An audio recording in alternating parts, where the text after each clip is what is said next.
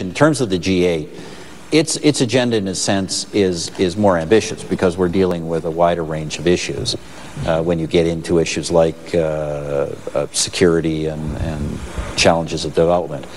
But you're dealing there, granted with a smaller group, but a group that for the most part shares values, has deep friendships, strong alliances of some standing. So we're able, I think, frankly, to mobilize effectively on a wider range of issues.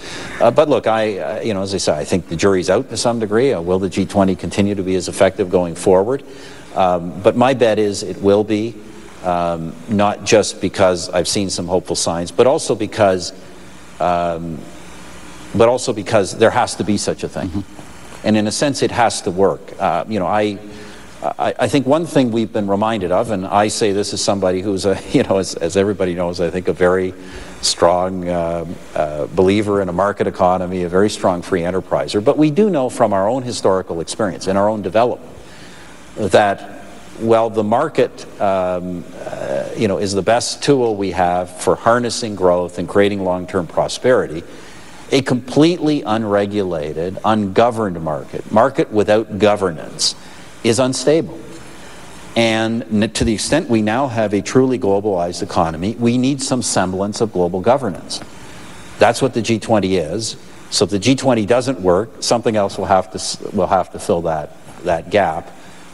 So I believe ultimately everyone around the table will make it work. Would it be a fair description that you see the G20 essentially as a steering committee for the global economy? Yeah, I think that's determining global economic issues. I think that's what it is, Perrin. I don't think, we're not talking about world government. I mean, I don't think anybody's going to come in and say we're prepared to surrender our sovereignty to the G20 or some other body. But what they are going to say in practice is that we need to coordinate our policies to create stability for all of us. That's what we've learned.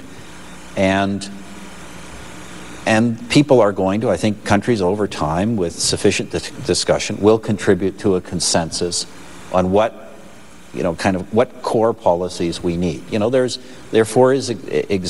example, there's a fairly detailed consensus that was brought forward. Canada and India co-chaired the group on financial regulation. We reached a fairly detailed consensus about what needs to be done. Part of the reason I take on these bank taxes, because I wasn't part of the consensus, but part of a consensus of what needed to be done. And through the Financial Stability Board and Basel and other things, actors are working to implement that. Now, it doesn't mean it isn't going to go through many iterations. Mm-hmm. There will be things dropped and things added, and there'll be people probably trying to backtrack on some commitments or add others. But I think everybody understands the necessity of the exercise is agreed in principle, and we'll get there.